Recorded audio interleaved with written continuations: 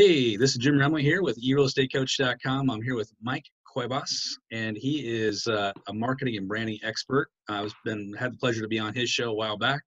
Invited him to be on our show to give us all of his expert guidance on everything related to marketing and branding. Thanks for being on the show, Mike. Thanks for having me, Jim, and hello, everybody. So, kind of give us your quick synopsis, your background. Sure. Real estate was the only job I ever had. 2002, I was an agent, graduated from college, and did it for about 17 years, give or take. A couple years ago, almost 3 years ago now, I moved to San Diego and launched what we now call Real Estate Marketing Dude, which is a video production company for real estate agents. So we script, edit, distribute, multi-purpose video content built around their personal brand. And they're educated, like the real estate type content. So we create content for people. Nice. You guys were ahead of the curve then, because 3 years ago it wasn't quite as big. Now it's huge. Everybody's going video, right? Yeah, it is. It's not really an option anymore. Right. People are like, hey, it's not like a matter of are you going to get on video? It's like you don't really have an option anymore. I mean, every business has to do it because it's just the way that we have to communicate. Like, especially right now, like look at COVID, like what happened. If we can't, for 3 months, people couldn't get face-to-face. The only face-to-face you're having are in Zoom meetings like this, or the content you're putting out there. So I actually doubled my ad spend during this time, and it worked, and it paid off because there were so many eyeballs, and that's what this is: attention. What do you think is the difference between somebody just getting on video versus somebody that's an expert like you? What's the biggest gap there? I mean, what are people missing? Practice. Yeah, practice. Yeah, I mean, like I'd be really good at being a BMX rider if I did it every day, right? I can't surf either, but I bet you if I tried and I did it 5 days a week, I would probably get into it as well. But ultimately, even before that is figuring out sort of what should you create content on, and that's going to be different per individual. When we're creating video, people always wonder and focus so much on what we're saying as opposed to how we're saying it. Right. And that's the major difference because I like video. I'm not a shy guy, right? Yeah. However, I would be shy if you put me doing dance moves on video, wouldn't I? Right. It's uncomfortable. So it's all in, most of it's mindset. Mm-hmm. But two is just strategy. Like once you figure out what is right for you, it's simple. Like, and everybody has a strategy. Different people, analytical is different than an outgoing type of personality, right? Mm-hmm. So it's just about finding what works for you. Do you find that like the more of the trend towards like no edit video, just real raw video is getting more engagement, or do you find it's better to have a mix of like professional polished stuff, or what's your feeling on that? I think that 3 years ago, you could have just done Facebook Live, or 2 years ago, and you could have just done them and just got away with anything. But now, because everybody's doing the talking head videos, that's the need for editing and time to sort of step up your production quality. It's attention based, right? Though now that everyone's doing it, in 3 years, we're gonna have to be doing something totally different than what the norm is today. Right. So. There's a lot of different ways to go about when you're coaching people. I mean, is it are you recommending they do it every day, once a week? No, different uses for different purpose, right? Mm-hmm. Mainly, the core of what we do is really build consistent video content around their SOI and their local community. Mm-hmm. So when we're doing that, it's more. You don't need more than 2 a month. Wow. Because you don't need more content, you need better impact. Right. If the goal of my video is to generate attention, sometimes spending $2,000 on a production video that is going to generate 30,000 views is well worth it. Right. So people look at video cost because it's not so much, and it's an investment into your own personal brand and the impact it has. Like nobody knows why people make purchasing decisions. Like you never can control that. Same in my world. Like I could tell you that when I'm everywhere all the time and I'm running my ads, I'm getting more demos than when I'm not. Mm-hmm. Right. So it's just the common sense in the sense like that. So if the goal is to stay on top of mind, which I believe in a real estate agents or any referral based business, it's top of mind amongst that referral base, which is really the core of our strategy. that I don't need to fight for a lead. This is not sales. This is marketing. This is not advertising. This is marketing. Mm-hmm. I mean, the content I'm creating, I don't want anything other than for it to generate an impression, impact on somebody. I want to make someone laugh, right? Right. That's more impactful than making them cry. Yeah. I mean, like maybe not, but yeah, they like it better. But it's attention versus lead generation, and that's the difference. Yeah. Now, to have videos that you go out and do like transactional videos, like for open houses and Facebook Lives, I love that because your story, but I like doing it in the form of a story and not so much of a sales pitch. Like, for example, if you're doing an open house and the house has the best man cave in the world, then start off by saying something along that. Do you want to see the world's best man cave? Oh, by the way, this is the world's best man cave. And then go into, oh, by the way, we're at the open house. Right. So I like video for that services. What I don't like it for anymore, at least for real estate, is like for I've been in the business for 35 years, or here's a market update. Yeah. Or just stuff that doesn't really generate any eyeballs. Mm-hmm. It's not interesting enough.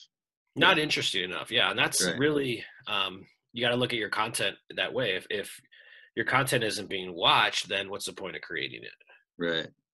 So when you are coaching your clients, is it, you're talking about putting it in front of your sphere of influence. Is it designed for, when you're doing these 2 more higher level videos per month, is it designed for advertising and bring new business, or is it designed to be in front of your SOI, or both? Both. Being in front of your new business, your SOI will bring in new business. And it's none of this is going to be theory. It's all mathematical. So we know that if I'm going to break down the numbers, we know that 10 to 15% of the population moves each and every year. We also know that 100% of the population knows, or at least one person in their life that they can refer someone to. And 72% of people close with the first agent they meet with. Mm-hmm. So of closing statistics, it's like over 80% come from referrals, repeat clients, people you met in front of an open house, a sign, or you already know. Mm-hmm. It's over 80% of business. So for me, if I'm an agent and I'm running for real estate, and I'm in real estate, me not doing this, I'm missing 80% of business. Right. If that makes sense. Yeah, no, you totally get it. And it's just like, and it makes, like, when people think about it, they're always so worried about what they're saying versus how they're saying it. I'm more worried about how many eyeballs I'm getting, because I know when we get into the gist of it, I know that if I have an email list of 200 people, I know that if I get 40% of people to open my video email, I know that 10 to 15% of them are moving. Mm-hmm. I know that 100% of them have a referral for me. If I have a direct mail campaign, it's nothing to do with video, just another add-on. I have 150 people on the direct mail campaign. I'm touching all of them once a month. Well, 10 to 15 of them are moving this year. 150 of them have a referral for me. On social, my Facebook feed is nothing more than extensions of my database. Like, who hangs out on my personal page? It's not like a bunch of creeps. It's the people I know. Like, they all live somewhere, right? Right. Yeah. So, but Instagram is just another version of my database. My business page, another version of my database. LinkedIn is just another extension of connections and database. But we're farming. We all understand farming, but I don't know why we don't farm our database. It's the most important audience to farm. Yeah. Like, there's marketing, and then there's lead generation. This is not lead generation. This is don't forget I exist. Do you measure, when you're measuring your performance of your videos, are you measuring it by, like, on Facebook, would you measure it by, like, engagement, like the number of people watching, or do you measure it by clicks and that kind of thing? I would say views, engagement. The thing with the way I'm explaining this is that it's very hard to measure. It's not like I could go out and buy a zip code for Zillow once a month and determine if I have a positive ROI every 30 days by it. Because the truth is you don't know what impact that video has. I had a lady came on to my services today that's been following my podcast for 2 years. So I never met her before. Hey, how are you doing? She's like, oh, I've been following you for 2 years. She knew all about me. Right. So same thing is that people don't remember what you do. They remember how you do it. So the whole video thing's, oh, there's that realtor. It's always on video. That agent's always on video. Like, that's branding. So we have to be doing stuff to stick outside the box, because most agents are commodity, at least in the eyes of the public. Yeah, I love it. So when you're, it's all about consistency, obviously. Do you recommend they scheduled, this is the day I put something out and this is the day I put something out. Is that how you do it? 100%. Yeah. Yeah. No differently than, any, any business that, any business does the same thing. Like the easiest one is Bed Bath & Beyond or Bye Bye Baby. Mm-hmm. They have 20% off coupons. They farm to their database once or twice a month. No one brings the coupons to the store. They're just staying on top of mind. Right. Same coupons are being emailed to them as well. And they're all over their social media as well. They're just, you have to stay present, especially in social media. Like if you're not staying present, you're out of mind. And it's not, at least in real estate, I don't think it's not my network's job to remember what I do. It's my job to remind them. How many of your videos, because there's a kind of a trend, or at least with speakers anyway, where we talk about, evergreen videos versus kind of real-time videos. That's kind of data. That's going to be perishable data that's not going to be relevant tomorrow. When you're coaching people, do you have them do both? Do you have them do one versus the other, a mix? It's all on their personality. Yeah. So I'll give you a couple. There's different videos for different purposes. So let's say somebody that's in the state of Florida or Texas, we're probably focused on running a YouTube strategy because they have a lot of relocations moving to those areas. So regardless of which style of video we do, we're always nurturing the SOI with it first, multi-purposing it for whatever reason second. So if I'm running a YouTube strategy, I'm playing the optimization game. So that means that I would create 6 or 7 videos based upon moving to Orlando, for example, or if it made sense. That very same strategy isn't going to work for like Alaska. Right. Or like maybe like Fargo, North Dakota or South Dakota or something. It's just, the search isn't there. So it depends on different brands, right? Another thing I'll see is like, say, someone who's buying a lot of leads. We get a lot, who's very lead heavy, that's relying on that. It makes a lot of sense for that team or that individual to create a buyer series on their site or a seller series, because they need that type of content to convert a stranger. Right. And is that, so video drips isn't becoming a new big thing too. So that's kind of along the same lines. You could repurpose that for your video, for your drip. Yeah. Your real estate content, you'll repurpose for the transactional, for conversion. It'll be your least engaged, but it'll be the most reason why people convert with you. Right. So people always, like imagine going to any business and them not having any content on their site that demonstrates what they do. Like that business is called out of business, right? It's not a business anymore. My whole site is nothing but just content, search, content. You have the same on yours. Yeah. Right. It's just webinar, education, just give, because it's our content that keeps us relevant. And content is, I believe, like the only way that we can really market our business right now, because otherwise we're just salespeople. Everything else is sales. Yeah, I mean, it's all a sales funnel is the way I look at it. Every single thing we're doing is a sales funnel. You bring them through the top, and you're trying to get them through the bottom at the end if you can. What about length of time of the videos? Do you have any theories on length? Yeah, well, Facebook switched their algorithm to favor 3+ minutes. You saw that happen in IG, same on YouTube. So the longer length videos are actually, we see more, it's better to be more informative, especially like for YouTube. So I like 3 to 6 minutes. Usually around the 3.5 to 5 is about the strike zone, maybe 4:30. Yeah. That's about the attention span. But again, it depends on what it is that you're creating. It's interesting with that too. I mean, you look at a guy like, Joe Rogan on podcasts who talks to somebody for 3 hours. You think they're not going to have that. Nobody's going to have that level of attention span. They do if they're interested. Yeah. So, I mean, you'll listen to the whole thing, which I do all the time, if they're interesting, right? So that's really interesting. Which another question I have for you is, another form of video is agents starting to do podcasts in their markets. Sure. Do you coach people on that too, or? I don't. Here the reason why is that you got to be really, really committed to it. Yeah. And the audience is limited, because I just know from my own podcast is like, I think any form of media is great.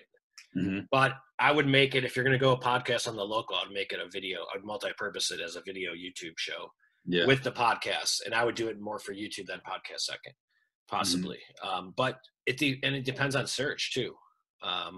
If it's there, like same thing, like podcasts in North Maine, is that going to really take off? Right. Right. So a lot of the stuff has got to make sure that the audience has to be there. Right.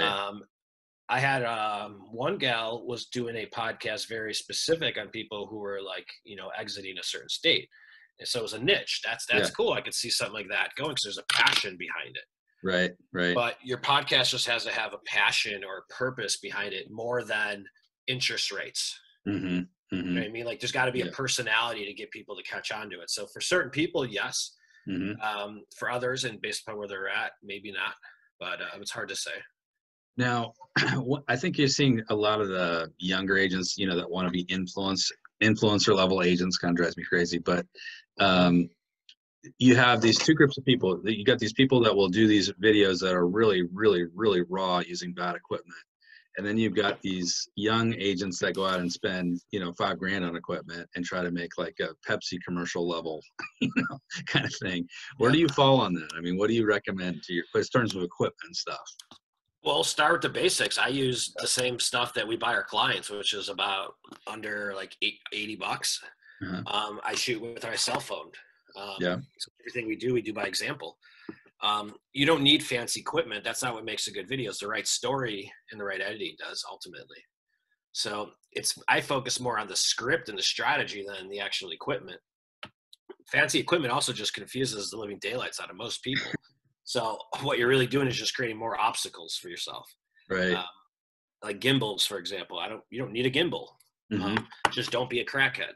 Right. Like if you're shooting your camera and you're shaking it too much, like it's like there's like stuff like that a lot of it can be overkill. So we like to keep things very, very simple. Right. And focus on strategy and purpose first, and then back into that. Versus, it's not about checking a box. It's about finding out what you're excited about, and that you can do consistently over time that really represents and paints your true persona. What about that? So you brought up scripting, which is, I think, a big struggle with agents is, I don't know what the hell I'm going to say. That's number one. And secondly, do you recommend, like, you could talk off the cuff about anything, but a lot of agents aren't that, not that talented. So do you recommend that they're like reading a teleprompter, using the teleprompter apps? No, opposite. Because you could tell most times. Yeah. Unless you're like this like Barack Obama type like teleprompter expert, like where you just look like like you're just an amazing speaker, which most people aren't. Right. It's very hard to pull off the teleprompter thing, Mm-hmm. I have scripts for everything. So there's two types of scripts. Mm-hmm. If it's going to be like about real estate, say content, then we have those verbatim, and most people are going to know what their trade is. I like scripting in blocks or telling stories. If you're creating a business interview, though, that's more of a template. Mm-hmm. So is it, in terms of them just remembering what to say, do they just have like a note card in front of them, like block 1, block 2, No, block 3? I have a script for everything. We have templates for some, and then we have verbatim scripts for others. I gotcha. Okay. So like, for example, a script might be the top 3 neighborhoods in Phoenix. Yeah. All right. So we have the template, but what you say is you're really just answering your own questions. Right. Got it. Right. What no one realizes that the way you script is the same way you write. My kid's writing her essay right now. Mm-hmm. She's in the other room with her virtual teacher, and the essay worksheet is the same way you write a script. There's an attention getter. Yeah. There's an intro, the overlying idea they call it. There's the body points you're making, and then there's your outro. Gotcha. So people overcomplicate script writing, but it's the same way we're all taught to write letters as kids or essays. Let's talk about the outro, which is like the close of it, let's say. Do you recommend that they close, quote unquote, or is it more not just if you're creating branding videos? Because you don't need to, like, if I'm creating videos to build my brand, I don't need to squeeze my database. I already have their content. Yeah. I already have their contact. That's why they're seeing my stuff. So, however, if I'm creating videos for a sales script, then yes, I definitely need a call to action. Mm-hmm. But I wouldn't necessarily send my database to a sales video. Right. What do you find to be the best call to actions?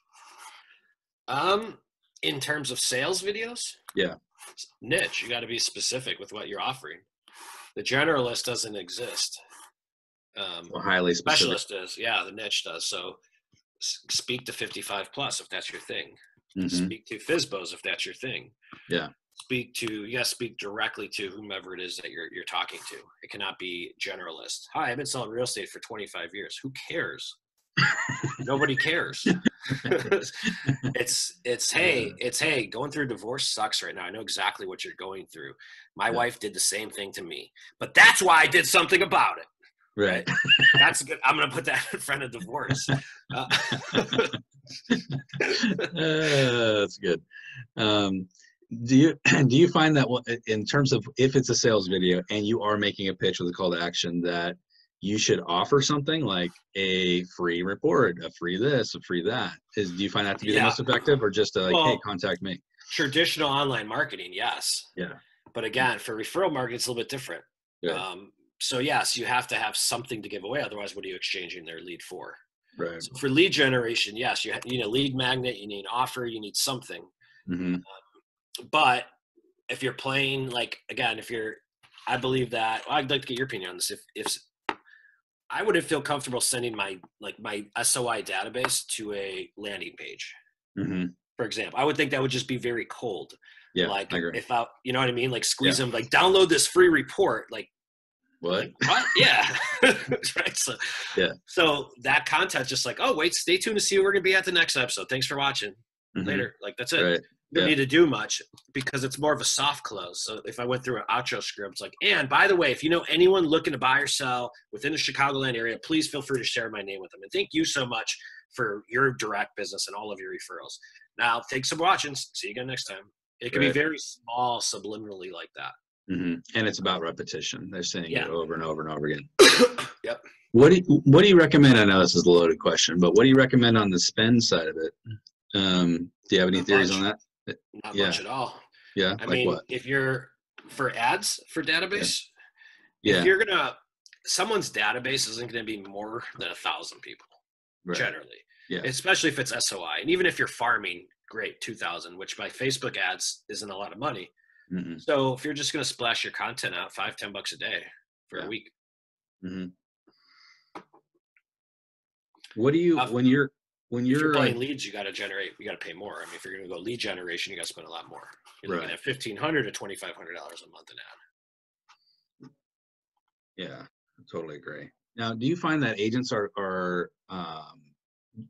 trying to measure ROI and no, they don't even know what that means. They can't even do it. So and I'll talk crap about myself because I'm the worst with ROI. I'm too high D to look at analyzing and cost analysis and all that. I've been forced to do so within the last 6 months with Real Estate Marketing Dude, but it's nobody measures ROI. Nobody. Yeah. That's part of the problem. Right. Like it's crazy on how much someone will spend on something that makes them feel better versus actually works. And lead generation is a perfect example of that. Yeah. I see people spending $10,000 on zips generating leads, but you look at the bottom line, it's really, I'd rather spend $2,000 on database and I bet you do a lot more. Oh, no question. Yeah. So here's another question that just me personally, I have this question and I struggle with this. So, we've had fancy intro and outro cards built for us, for my company. And many agents are starting to have fancy, moving graphics built for them. I just watched one just a second ago, right before I got on this. But I do know that you have like this 1 or 2 or 3 second like window where you're going to catch people or not. Do you find that those intro cards hurt you or help you? Hurt. So no intro card, you go straight depending in. how you're using it. Tension getter and then straight in. Yeah. So you're wasting 10 seconds up front. You could do it at the end because they're already gone. Right. But I mean, does the intro, like having your logo fly across with some cheesy like sparkle graphics really do anything for anyone? Right. The better intro is showing you eating a hot dog, doing that's more personable, or showing you with your kid really quick for a second is a lot more personable and better. But ultimately, your attention getter, you're right, is the most important part of the video. Facebook came out and said about 75% of people decide if they're going to watch the rest of it in the first 7 to 10 seconds, if I'm not mistaken. Wow. So that first upfront time is very valuable. And I've done this before accidentally on videos where we opened up in a black screen. Just that little thing killed the video. Wow. because it wasn't enough. It was too dark at Not first. fast. It was three. It was like 1, 2, 3, 4. Then it faded in. That 4 seconds killed it. Yeah, you had to fade in instead of just opening. We had one where we did here's another real cool one. We had one where we did you remember the movie Anchorman? Yeah. And this is perfect with Facebook. That shows how people don't listen to sound on Facebook. A lot of them. Awesome video. It was like a whole Anchorman recreation. We spent a lot of time on it. It didn't do that well because the opening scene is a drone shot showing the skyline of San Diego. Oh. And it just looks like any other realtor video. You had to tear up the sound to hear the copy that we wrote over it. Right. So it was interesting to see that, but that it didn't have an attention getter because it was the voiceover of the newscast. That's another question is, do you find that it's important to have a face like you in it immediately? Yeah. Or do you find like I open on a front door, or like you said, the man cave, you open on the man cave? Or you're front and center right out of the gate? It all depends on the attention getter. It's relative to what the video is going to be. But there should be a teaser. Every TV show has one. And so the teaser is what's going to keep them watching. It's that 7 to 10 seconds as the lead in. The news does it. Look, what does the news do before every end segment? They tease you with the attention getter for the next segment so that you stay and watch it. Yeah, for sure. Yeah, every single time. And what I see sometimes people doing now is they'll use the teaser, like we're going to talk about this, but stay to the end because you want to catch this. Do you recommend that or no? Is that too cheesy? Some you can. It just depends on delivery. Yeah. I saw one like coach out there the other day, and it was so cheesy, like some of the pitch, and it was just like rehearsed. It just felt like used car, So right. It's on what you could pull off, but ultimately you just have to be yourself. Mm-hmm. What about graphics on screen? Do you form against them? Does it matter? I like them depending on what you're talking about. I think text adds a lot to it. Anything informational, that's why I like green screen because it's easier to teach on it. But anything you're doing informational, I like green screen for that. And the more informational, typically the more text. Yeah. Or graphics. Do you guys recommend an editor, like a video editor? Which one? I mean, I'm biased because us real estate marketing. Oh, you. But, Got it. But I'm biased, but it just depends. You don't have to have an editor, but at the end of the day, it's the way your content looks demonstrates a lot about your brand. Yeah. So it's like, do you want to wear sweatpants to work, or do you want to wear a suit? Well, how do you want your content to come? It's very similar because that's the conversation nowadays. Is that it's focused around social positioning. Brand is everything right now. That's all we have. Which is interesting. Well, just the brand element alone, a lot of agents have agent brands now. I mean, that's a big thing. Do you recommend that they have their agent brand like in the lower corners or all the time? The whole time the video's on? The entire time, yep. Yeah. Because what they see is more impactful than anything that'll come off of what they see is more impactful than anything what they'll say. Yeah. People perceive and communicate through storytelling and pictures. They have since the Egyptians in caves. And that's not changed. It's just the way God made us. We're wired that way. So we could read and perceive pictures a lot faster than anything that is told to us. What about music in the background? Do you recommend it? Super important. Yes, you have to have music. Music sets the whole mood of the video. Music is one of the most important parts of the video. Yeah, it gets the tempo, the excitement level. Just a sad to happy can be two different soundtracks. Yeah. And sound does a lot for video. Right. Love it. What about closed captioning? Do you close caption all videos? We are starting to now, yes. Depends on what platform you're using them. So like if you're on YouTube, like people go on YouTube to listen to sound. I think it's like 85% or 90% of the videos on YouTube, they are played with sound on. But Facebook, it's the opposite. Like 80% of them have no sound. Really? So you need the captions on that. So it depends on your use, but general practice, I'm starting to see people do them on all of them. Yeah, gotcha. We're getting a lot more requests to do them on all. We're just starting to do it. Do you use an outside company to do that, or do you use Facebook's? We use Rev. Yeah, Rev. So Rev.com. And you could get your transcription for a couple cents. I mean, they're cheap, like $1 or $2, but you do a lot, they add up. Yeah, for sure. What's your best recommendations for agents, during COVID? I mean, is there anything that's changed for COVID versus non-COVID? I mean, pre-COVID, we'll No, call it? no, it's even more reason to get out there. Yeah. The content it's not about telling, it's about reminding. So we are creating content on recipes, home recipes during COVID with people. Content on businesses being promoted that change the way they're selling their services and featuring them during COVID. So there's always something to do. It doesn't matter because it's attention based. Right. Love it. What about in like Instagram, IGTV? We're doing the vertical video versus the horizontal video, that whole thing. Mm-hmm. Do you shoot two separate videos or you just edit it into one? No, I'm just doing horizontal, and I'm adding it into my playlists into IGTV, and then multi-purposing our playlists. No differently than we are on YouTube. Gotcha. Okay. I haven't seen any people say do it the other way. Where at the same time, for us, I haven't seen my personal feed. I haven't seen any difference. Mm-hmm. And most people aren't going to have the capacity to do it to do that. Yeah. We were before IGTV switched, because now you could just hit the format and you just put it in landscape view and you can see the whole thing fine. Right. But before we were doing that. That was even before we used to have to cut up the videos to 60-second clips for our clients so they could post clip 1, clip 2, clip 3. So it's gotten a lot friendly towards longer videos. Definitely. Longer videos. You can't must be what people want. Videos. Yeah. Yeah. Yep. What about like new formats like TikTok and these kinds of companies? They're here to stay. They're coming. I'm still learning it. My daughter's on TikTok. I mean, I get it. I just haven't had time to actually focus on it. It will be a part of my business this year. Mm-hmm. They're here. I mean, it's just like Facebook was. Mm-hmm. I don't think that platform's going anywhere.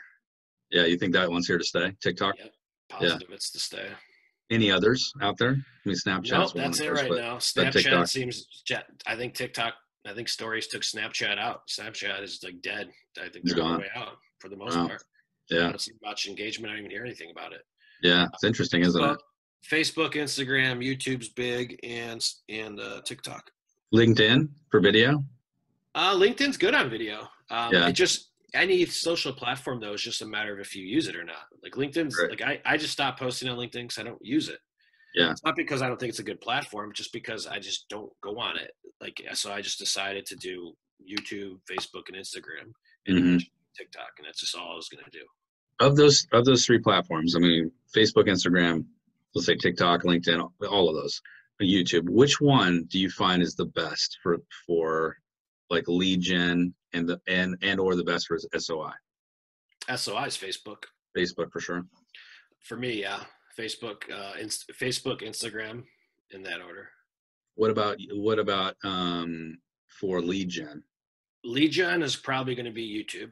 Mm-hmm. But referral gen is Facebook, social. Oh yeah, which is where you're gonna get your biggest return on investment anyway. Yeah. Got it. Okay. All right, my friend, you gave us a lot of bombs there. Thank you so much for all those nuggets. Where can people find you, learn from you, get coached by you? Sure. Give us all the skinning. So if you guys wanted to visit my website, thank you for that. It's eRealEstateMarketingDude.com, eRealEstateMarketingDude.com. We script edit, distribute videos for people in the real estate industry, whether you're a lender, investor, or realtor. And if not, we will train your videographer how to do it. And we'll give you all our scripts or access to it. So we either show you how to do it or we do it for you. Either way, if you're into that creative sort of outside the box content creation, that's all we do. Love it. Thank you so much, Mike. Absolutely. Have a great day, my friend. Yes, you too, buddy. Thank you. All right. Thank you. Bye-bye. Bye-bye.